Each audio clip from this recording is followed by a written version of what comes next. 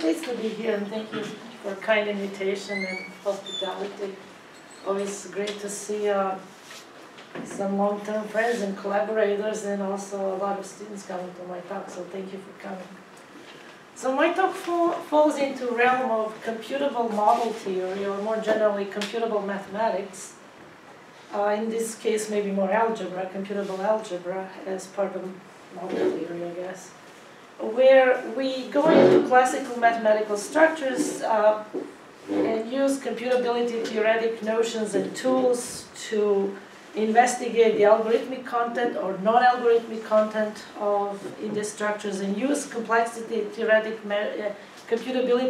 measures to study complexity of various mathematical objects, such as structures, relations, and functions, and see how algebraic structure interacts with algorithmic nature and computability theory in general. So the structure I'll consider here is just a structure with a single binary operation which doesn't have to satisfy any axioms, but it may satisfy some axioms. And we use a term due to Bourbaki, a magma, for such a structure. So special cases of magmas are groups or semi-groups or some other intermediate structures which satisfy some of the usual axioms, but maybe not all. And we're interested in computable structures. So a magma is computable if its domain is a computable set, so we can identify the elements of the domain, and the operation is computable. So these computable magmas are abundant, for example, rationals with plus, or rationals minus 0 with time, or integers with plus. So almost any structure you can think of is going to be computable, the nice representation of that structure. Now these particular examples, Q plus and Z plus, they also have, in addition to addition, they have a relation. They have the order relation on them, which is outside of the structure. And that order relation agrees with the structure. So if one number is less than the other and you add some number, you will still maintain that relation. So that allows us to define a relation, an order relation on magma in general. And we can also define a left order, right order, or simply an order or a biorder as follows. So a left order on a magma is a linear ordering of the domain, of the elements of the domain, such that that ordering is invariant with respect to the operation. So ordering is not part of the structure. These are not ordered structures. These are orderable structures. So order is an additional relation. And invariant means that if x is less than y, then if we multiply on the left by z, then z times is just generic name for operation. Z times x is less than z times y. And similarly, we can define a right order, and in the case of abelian groups, it wouldn't matter. So right order is right invariant, and if a single relation satisfies both right and left invariant property, then we'll call it a biorder. So if x is less than y, then zx will be less than z times y, but also xz will be less than y times z.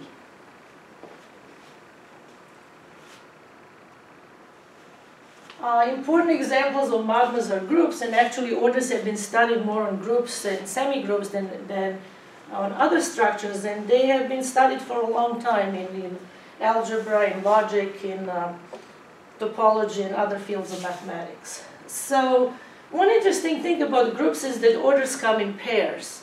So together with every left order, there is a right order, defined as follows. If x is less than y by the right order, if and only if y inverse is less than left, then x inverse. So we reverse y and x and take the inverses.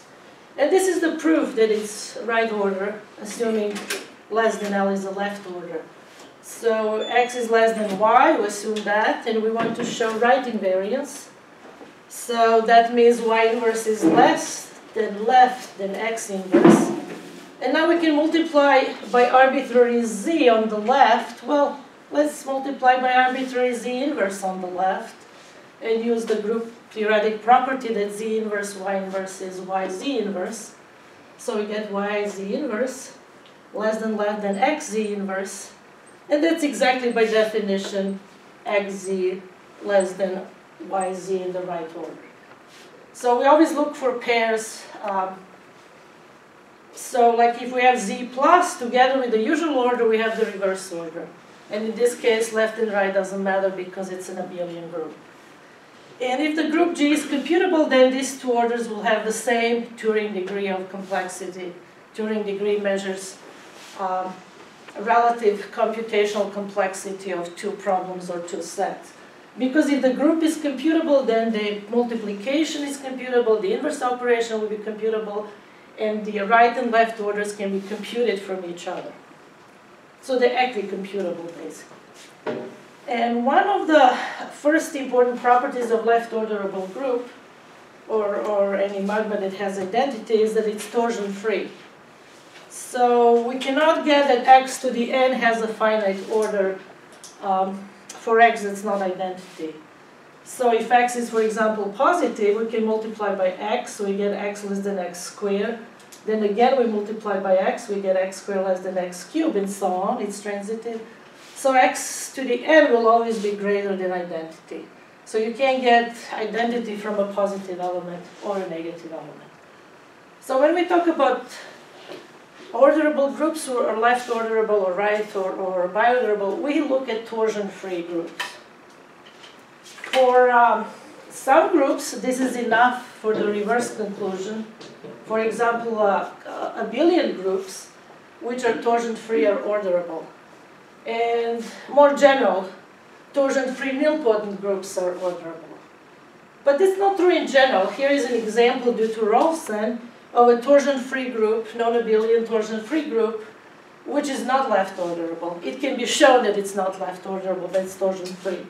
So this group is given by its presentation. It has two generators, x and y, and satisfy these two relators, x, y square, x inverse y square, which basically means that x and y square commute, but y square changes to y minus 2. And the same is true with yx square. So yx square equals x to minus 2 times 1. And in addition to individual orders on orderable structures, we also look at a set of all orders and look at their topological structure and the complexity of the elements, like a spectrum of complexity for these relations. So for a magma, by LOM, we'll denote the set of all left orders, by ROM, the set of right orders, and bio, the set of all biorders. And so these are examples. I already talked about Z plus. It has only two orders, the usual order and the reversed order. They're both computable. Z square plus, so this is Z plus Z. So pairs of integers with addition defined component-wise. That structure already has continuum many, 2 to the L 0 orders. And the same is true for any number n, z to the n plus n tuples of integers with plus. They continue many orders. So those orders could have interesting topological structure, and also will have a lot of, they will have Turing degrees of arbitrary complexity, because each Turing degree has only countably many elements, because the algorithms could be listed. And relative algorithms could be listed, so that most countably many of them. So they'll have very complicated orders, even when the groups are computable. And similarly, z to the omega. So this is the direct sum of omega, infinitely many, countably infinitely many copies of z. So sum means that we look at the tuples of arbitrary length of integers, but they're finite. Almost all of the components are 0. And addition is component-wise. So there's no bound on the length of the tuples. So that's the sum. So we still get a countable structure. The nice copy is a computable copy, but that structure also has continuum many orders, and in some sense contains z to the n's. And Harizanov showed in 2002 that in general, if we have a abelian group, a computable torsion-free abelian group of finite rank n greater than 1, like z squared or z cubed, then there is an order in every single Turing degree, computable and any above. If we have a computable torsion-free abelian group of infinite rank, like z to the omega or q to the omega, then there is an order in every Turing degree which is greater or equal than the degree of the halting set, which is a non-computable set that Turing discovered originally in his original paper. And we denote it by zero jump. Valentina, can you remind what is Turing degree roughly? One set is of less or equal Turing degree than the other set. If the bigger set, the smaller set can be computed from the bigger set. Okay. And they have this, so that's a partial relation. And the Turing degree is the equivalence class when they're both the Turing equivalent if they can be computed from each other. For example, set and complement always have the same Turing degree. Because you can compute, if you know the complement, you can compute the set. So, and if we have a computable torsion-free properly n-step nilpotent group, so this is the length in this nilpotency, then it has every order, it has an order in every Turing degree which is above to the degree of the nth iteration of the halting set. So, which we denote with 0 to the nth jump. So we now use the previous halting set as an oracle, as a black box to compute the next halting set. Yeah, so one way to think of Turing degrees is relative computability. So instead of computable, we have X computable, where X is the black box, the additional information that's added to the algorithm, which is not like questioned, but you can use that information, and that's called oracle. This doesn't say that there are no Turing degrees elsewhere. It just says it contains these upper cones of Turing degrees. And there are a lot of Turing degrees if they're not bounded. So Down-Chris showed in 1986 that there is a computable torsion-free abelian group, hence orderable, that has no computable order. In particular, they constructed a group which is isomorphic to q to the omega with plus. Therefore, it's orderable, has a lot of orders, continue many, but it doesn't have a computable order. So this would be a negative result in computable mathematics when you cannot effectivize a statement. Well, in that case, what do? You look for counterexamples or you look for best possible approximation. Is there anything else we can say? Well, in this case, Dobrica showed in 1983 that every computable torsion-free abelian group is isomorphic to a computable group with a computable order. And computability-theoretic properties are not preserved under isomorphisms because you deal with data, presentation of data. And this computable order comes from a computable basis, so that's infinite basis. Computable, you can order it lexicographically, and then you can obtain orders. And that question was open for non-abelian groups, which are orderable. Recently, Matthew Harris Traynor showed there's a computable left-orderable group that is not isomorphic to any computable group that has a computable left order. And this is open for biorders because we're dealing with non-commutative groups here. And the results are not always easy to transfer. So when we talk about groups, and this is true in general, we recently extended that to arbitrary magmas, orders have very algebraic structure. Instead of orders, we can look at their positive cones and their sub-semigroups. So a positive cone is a set of all elements in a group that are greater or equal than identity. So we include, it's really non-negative. And P inverse is the negative cone, all the elements that are negative or identity. We need to include the identity for convenience. This notion can be even defined for a partial left order, where elements are partially ordered, but if x is less than y, then z times x has to be comparable to z times y and less than. So if we have a positive cone P, then positive times positive will be positive. So P times P is contained in P. That's a semigroup, by sub-semigroup property. And also P intersection P inverse has to be the identity. So we can't have one element being both positive and negative. So if we have just these two algebraic properties, then we can define a partial order on the group as follows. We just say x is less than y if and only if x inverse y is positive. And why is that in order? Because if x inverse y is positive, then we can insert for an arbitrary z, we can insert z inverse z in the middle, and then we can group x inverse and z inverse, and that so zx inverse times zy belongs to P, but that exactly means that zx is less than zy. So we get left order from these two properties. We also get transitivity and all the properties of the order. Of course, if we want a total order, we need to add that P union P inverse is G, so that every element is ordered. It's a total ordering. And in order to have biorder, we have the following algebraic condition. For every element of a group, G inverse PG is contained in P, which is property of a normal sub-semigroup. So if we have a biorder, of course we can multiply in a positive element y, we can multiply by G inverse on the left and G on the right. And we get that G inverse yg is greater than G inverse g, which is identity. So it's positive, right? And if we assume this algebraic property, then we can define the order the usual way. X inverse y is positive. And we can use this property to show that it's now right-invariant.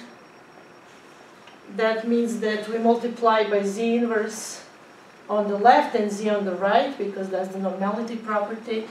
And we get that xz inverse yz is positive, and that's exactly that xz is less than yz.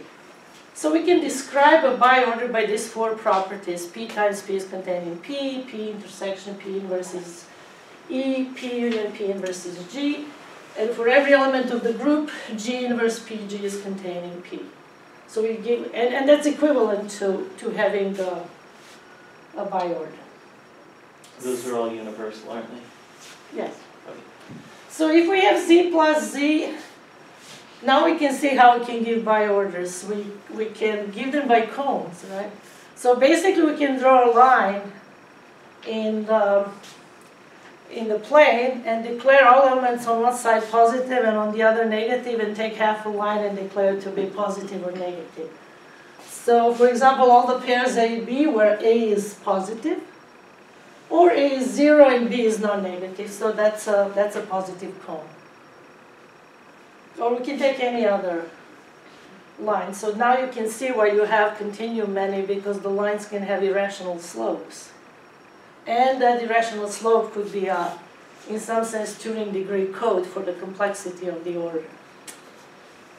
Now, an easiest example of a left-orderable group that's not biorderable is Klein-Bottle group. So we can look at it as just having two generators, A and B, and one relation. A inverse BA is B inverse. This is the same as BA commutes, but then B becomes B inverse. BA equals AB inverse. And we can see that it has left orders by looking at positive cones. One such positive cone is A to the N, B to the M, where N is positive, or N is 0 and M is non-negative. So it's really different from the previous one, but it has the same form. And then you can show the four properties. And that's it. In this case, that it doesn't have all four. It will not have the last one, but it will have the first three, and therefore will be a left order. So fundamental group of any non-orientable manifolds would be, or space, would have the same problem, right? Yeah, so that was a big result that came in, 2000, that all the fundamental groups except for projected plane and Klein-Bottle are biorderable. And that's one of the reasons we actually started looking at this orders with some topologists and some logicians. But the projective plane is not orderable, but this one is not orderable, but it's left orderable. It's easy to see that it's not biorderable. It's kind of, the relation is made that way. If you assume that B is positive, right? Then you multiply by A inverse. You assume this is a biorder, so you can multiply both on left and right. If you multiply by A inverse on the left and B and A on the right, then you get A inverse BA is greater than E, because A inverse A will be E. But A inverse BA, that's exactly B inverse. So B is positive if and only if B inverse is positive. So that's not possible. That's the same as B being positive and negative. We can show that every biorderable or left-orderable computable, for every biorderable and left-orderable computable magma, there is a computable binary tree just with zeros and ones, and there is a bijection between biorders on the magma and the infinite paths in the tree. And that bijection preserves Turing degree. So in the binary tree, we can think of 0 as A less than B and 1 as B less than A. Or if we have a group, we can think in terms of cones, that one means the corresponding element for that level is positive and the other means negative, or vice versa. So this allows us to transfer a lot of results from structures to the results of computable binary trees in their paths. Computable binary trees in their paths have been extensively studied in computability theory and in relation to Pi-0-1 classes, because many mathematical problems can be presented that way. So there's a whole body of results about Turing degrees of these infinite paths, which now correspond to our orders, that we can deduce immediately. For example, if a computable magma has only finitely many biorders or left orders, they all must be computable, because that's true about the computable tree with finitely many paths. And we saw that a computable orderable group doesn't have to have a computable order, but it must have an order which is pretty close to a computable one, which we call low, or of low Turing degree in computability theory. And that follows from the low basis theorem of Jokush and Sohr for these infinite binary trees. So the Turing degree is low if it has the same halting set as the computable degree. So this degree, it doesn't have to be computable, but the halting set behaves the same way. Another conclusion we can draw is that left-orderable computable magma has a left order of a computably enumerable Turing degree. So if there are infinitely many Turing degrees, they don't all have to be computable, but at least has to be a computably enumerable, which is one where computably enumerable means there's an algorithm which enumerates the set versus recognizing the set. So this is back to Klein-Bottle group, how left orders and biorders differ in general. So if we have a biorder, we do the usual thing. A is less than B and C is less than D. We can multiply AC and BD, and AC is less than BD. Right, A is less than B, we multiply by C on the right, so AC is less than BC. C is less than D, we multiply on the left, so BC is less than BD. And by transitivity, AC is less than BD. Well, this is not true for a left order. So in the case of a Klein-Bottle group, for example, B and A square commute.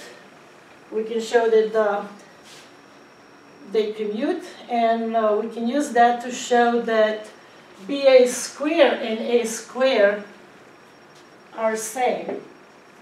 So BA square is BA, BA, and that's A, B inverse B times A, and that's exactly A square. But BA and A are different elements, so either BA is greater than A or A is greater than BA, but their squares are the same. So this is not going to preserve this, this property that we have for biorders. So we have to be careful when we deal with one-sided orders. The other structure outside of groups and semi-groups that are orderable, which are less studied, or they're not so well studied. And one of them comes from low-dimensional topology from knot theory. And one such structure is called the quandle.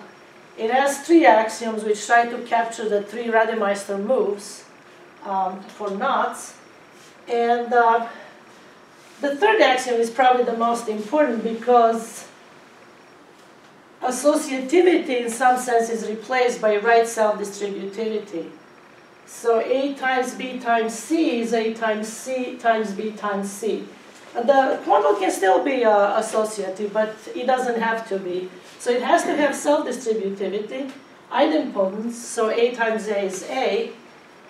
And for every B, the mapping that B induces, A times B, is bijective, which basically means that for every B and every C, there is a left inverse A, so that A times B equals C. So it does have this left inverse in the other two properties. So these structures are abundant in topology. And one of these is a trivial quandle. This is where the operation is just the projection, A times B equals A. And it satisfies all of these axioms. And what's interesting for us is that every linear ordering of the elements of Q is right-invariant. So in that sense, orders on the structure are extensions of just linear orderings on sets on their domains.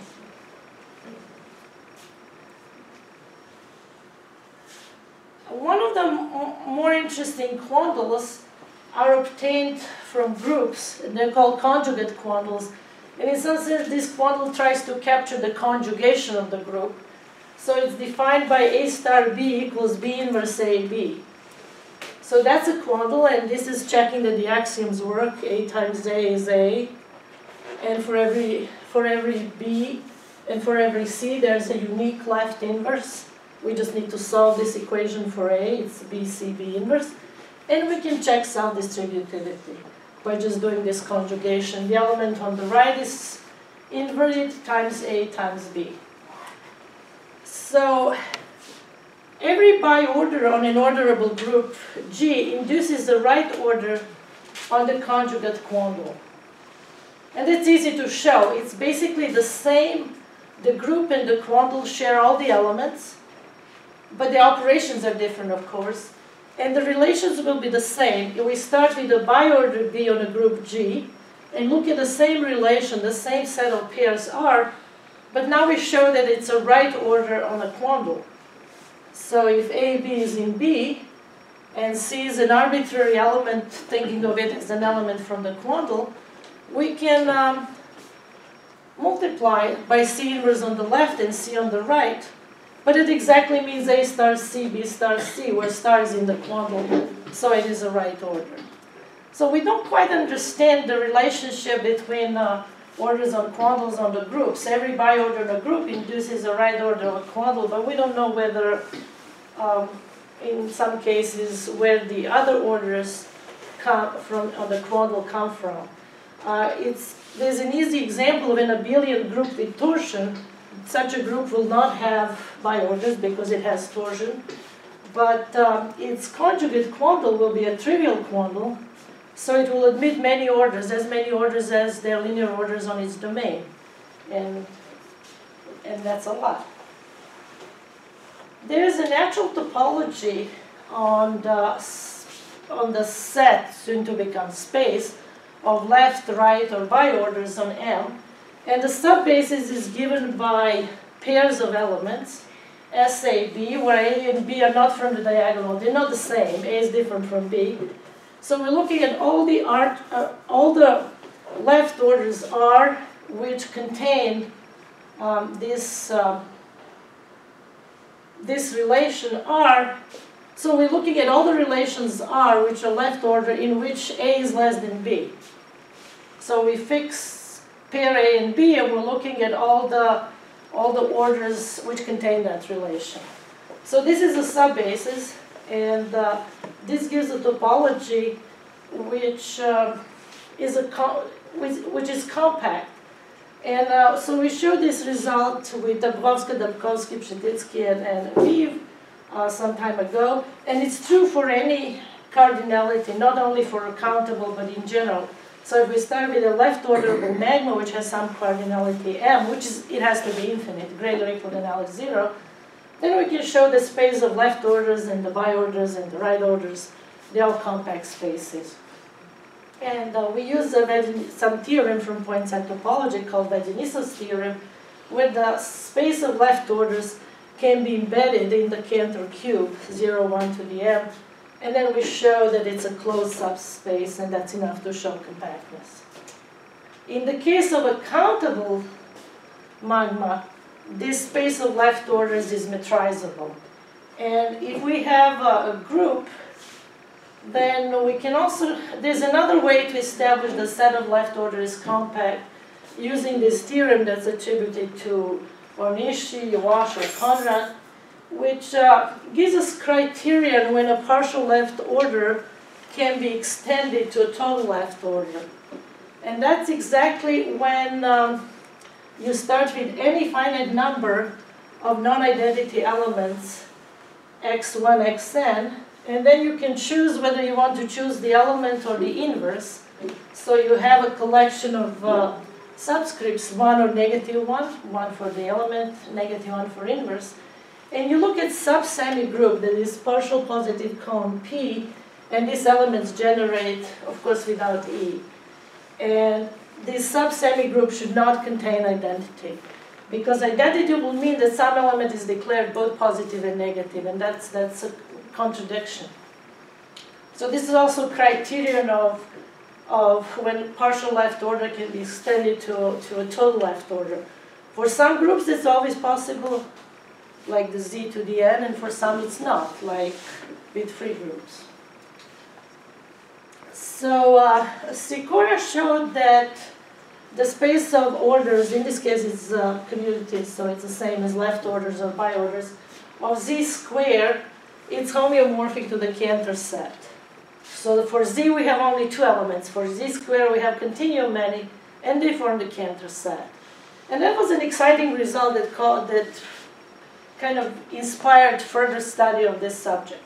And the way how he showed it is that if we have a countable group which is left-orderable, then it will be homeomorphic to the Cantor set if and only if for every finitely many elements of subbases, the intersection is either empty or infinite. Because we have other properties of totally disconnected and compact and so on. And then later, Dubkowska showed that the space of left orders of Z to the omega is homeomorphic to the Cantor set. Now we know of different ways of showing this one, the second result, using purely computability-theoretic result. Because we can get a copy with a non-computable order, and we can use that to show Cantor set.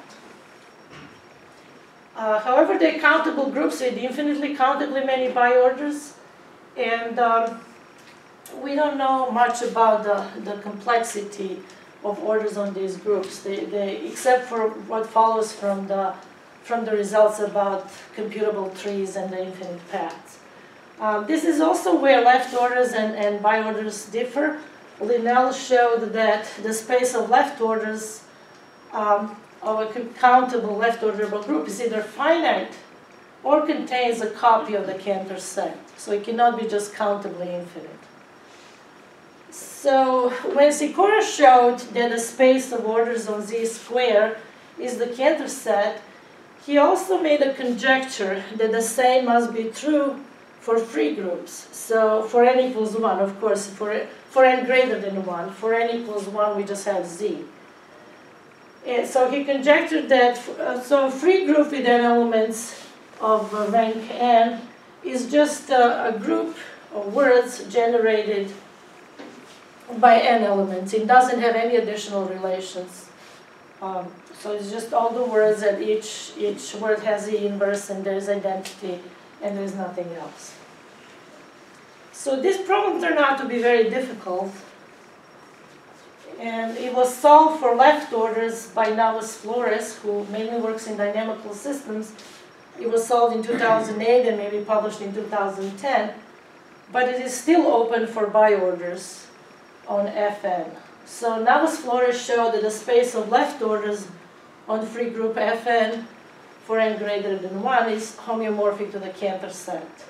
But his method doesn't apply to biorders because these groups are not commutative. So in an attempt to better understand this problem Fn with Tapkovsky, and Toga, we showed that for a computable group G, which is isomorphic to this free group, for a nice copy of Fn over n greater than n, we have a biorder in every Turing degree. So our arbitrary complexity can be computable or any other Turing degree. And more recently with Chubb and Tapkovsky, we extended that to so-called strong degrees, which are known as truth table degrees. So these are some class of degrees which are stronger than Turing degrees. They give even finer complexity measure. So this is a proof sketch for Turing degrees for free group of arbitrary finite rank greater than 1, and how we use results from combinatorial group theory to obtain algorithmic complexity of orders. So for a group G, we start with a lower central series, which is just descending sequence of subgroups. Gamma 1 is G, and gamma alpha plus 1 is just commutator of the previous one in G, and where the commutator is just A inverse B inverse A, B.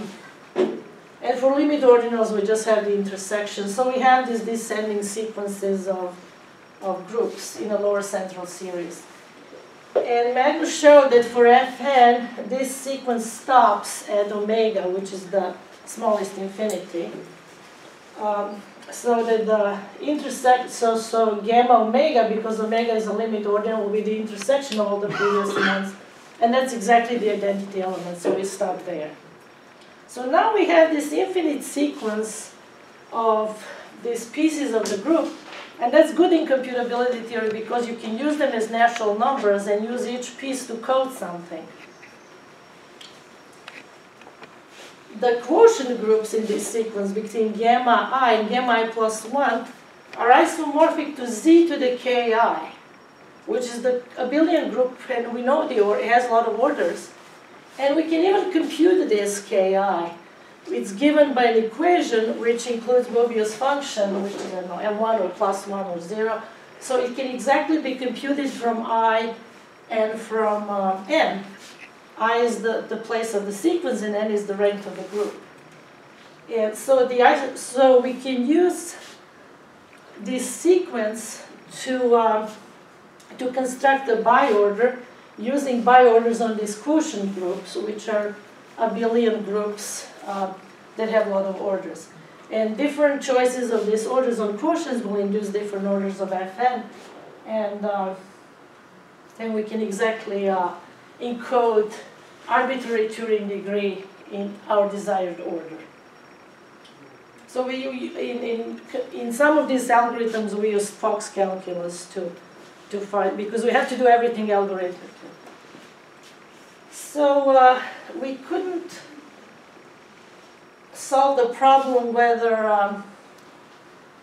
Fn, the byte-orders of Fn form a Cantor set, so we looked at the infinitely countably many generators. So F infinity is a free group of rank Aleph0 smallest infinity. So it has infinite, so now our alphabet is infinite, and we can write words over that alphabet, and each has it at its inverse.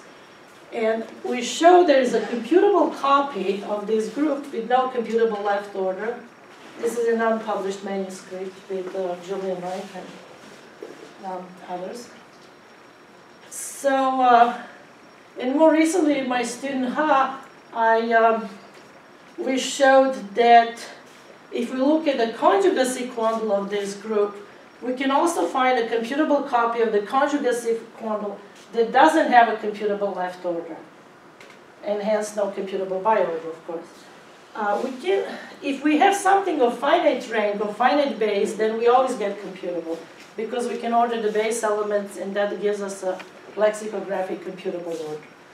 Now we can use these results to show that the spaces of orders on this group are homeomorphic to the Cantor set, both for free group with infinitely many generators and for the conjugacy quandle of this group.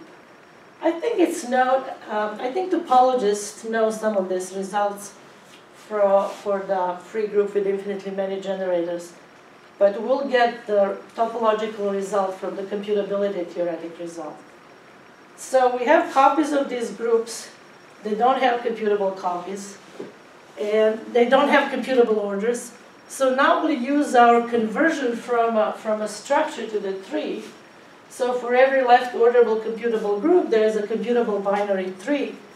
And a Turing degree preserving bijection between groups and Turing degree preserving bijection between the left orders and the infinite paths. Now, an isolated path in a computable tree must be computable, because you can design easily an algorithm where you chase the elements of that path.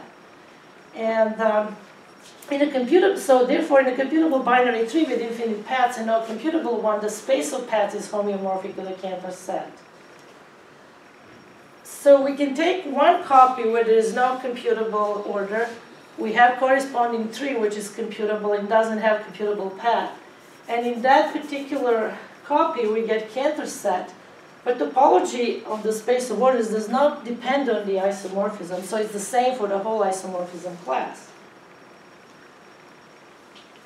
So we also try to generalize our construction for free groups of finite rank, which are ones where the chain, the lower central series ended with omega, to a class so-called residually nilpotent groups, which are not nilpotent. They also finitely presented. So those are groups where this chain exactly ends at E. So our general result is as follows. G is a finitely presented torsion-free, it has to be torsion-free to be orderable, computable group. And it's residually nilpotent, but nilpotent. That means this lower central series ends at omega. And we have some more conditions. The quotients, gamma I over gamma I plus 1, are non-trivial and torsion-free. And in that case, we can construct a biorder in every Turing degree, even in every truth table degree, which is a stronger version. And now examples of these groups are surface groups of genius n greater than 1.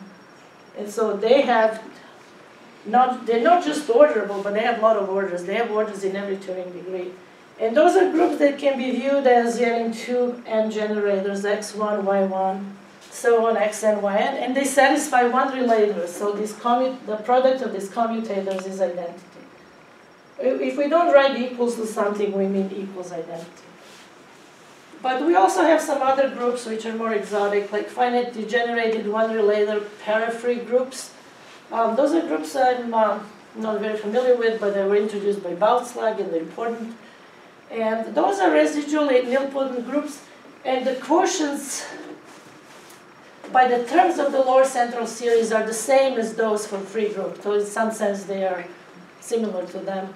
They're also right-angle arcing groups, which are kind of cool because we start with a graph, G, which has finitely many vertices, but greater than 2. And with the edges, instead of edges. And then the group has present the generators, it has that many generators and vertices. And then for every edge, ij, we add the commutator, so xi, xj. And thank you very much.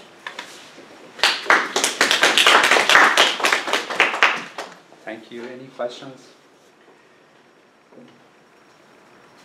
Maybe like a technical question. When you say that the space of orders is homomorphic to Cantor set, you mean they have the same tree structure, or there is like more precise topology, which is? Well, you can either look at this topology. It is the same tree structure, basically, yeah. Because tree, that's the topology, right? Right. If it's metrizable, then you look how far are these nodes from each other, 1 over 2 to be. So in the sense of when do they connect in the tree? Right, exactly. Okay. So the subbase is, so it's the same topology. So the subbase, we'll start with the node on a tree and look at all the, my trees usually grow down, but and all the extensions of that node, that would be the subbases, right? Yeah, I see. And so we managed to transfer the group to the tree, right? And the levels correspond to enumeration of elements in the group, and then one can correspond that element is positive and 0 negative, right? Okay. And so if we get a contradiction, then the branch doesn't grow, right? It's not a part. It's not extension to. But it is the usual topology, yeah.